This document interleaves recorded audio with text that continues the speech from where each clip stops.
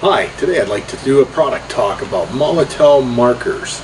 These are chrome marker pens that we have sold in the store for a number of years, and sometimes when you have a really good product, you take it for granted that everyone knows about it, so they're sitting up on the shelf waiting for people to take them home and use them, and maybe in some cases you've never heard of this thing or you don't know how good it is. So it's my job, or my goal today, to tell you about them and hopefully get you to try them out yourselves.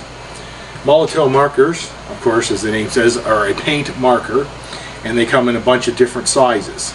The smallest size is a 1mm tip. The most common one I find is the 2mm tip. There is a 4mm tip for larger jobs, and we even go up to a 5mm tip. So you can actually paint on this stuff with this. Maybe if you're doing fire trucks or things with metal tread plates, or tractor trailer rigs that have those big chrome stacks and gas tanks and stuff, this may be the way to go for you. Now I understand this stuff can be decanted. In fact, they make a refill size about the size of this marker that's just the chrome paint, and you can airbrush this and you can get some fantastic finishes doing that. I personally have not tried that. I would invite you to put in the comment section if you have, and how you liked it and how it worked out for you. So I'm going to show you a few application techniques with this product, and then you can make up your own mind if it's right for you. So for my little demonstration, I have an old model body of a 57 Chev that I never finished. I actually painted it badly. I stripped it down, always meaning to get back to it and just never did. So for my car and truck models, I typically use the 1mm marker and the 2mm marker. Now the 1mm marker, being 1mm, is very small tipped. I find it very useful for doing instrument bezels and scripts on vehicles, little things like the key lock. That tip is small enough I can get it in there. I can go around. It doesn't leave a lot of paint, so you find yourself, you may be, scratching it a bit. But let it flow. It will flow. I did around the back there, around that sculpting. It's also very good for instrument bezels, for doing the outlines of the circles and whatnot.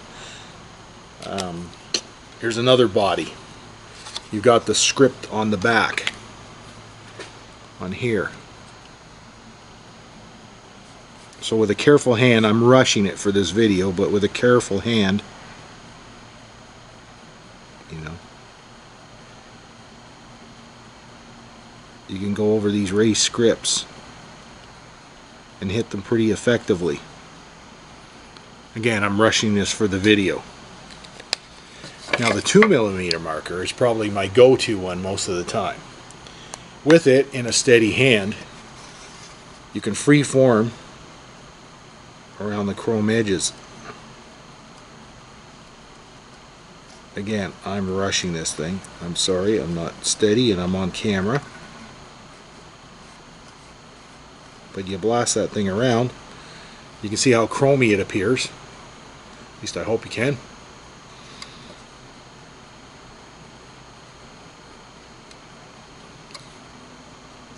At the end of the video, I have some pictures of some models that I've done and actually took my time and did properly, and I'll insert them in so you can see what kind of job these things really do.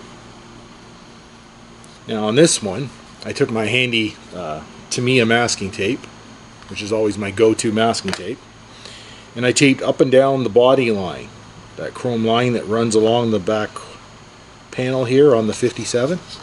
So having masked it, I then take my marker, run it along,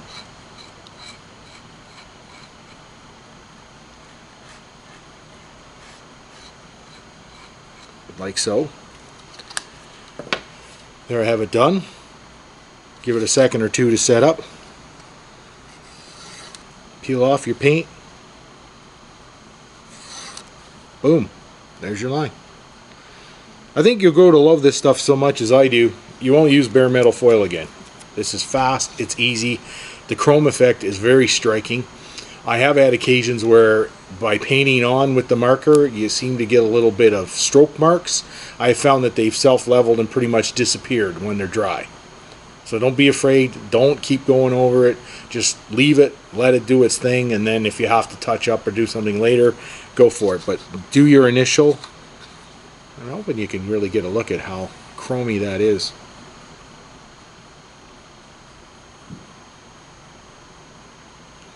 Anyways, that's basically it.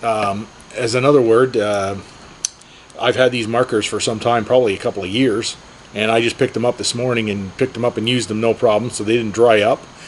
Sometimes a little shake and a little pump to get them started, but these didn't even need that. They started flowing right away.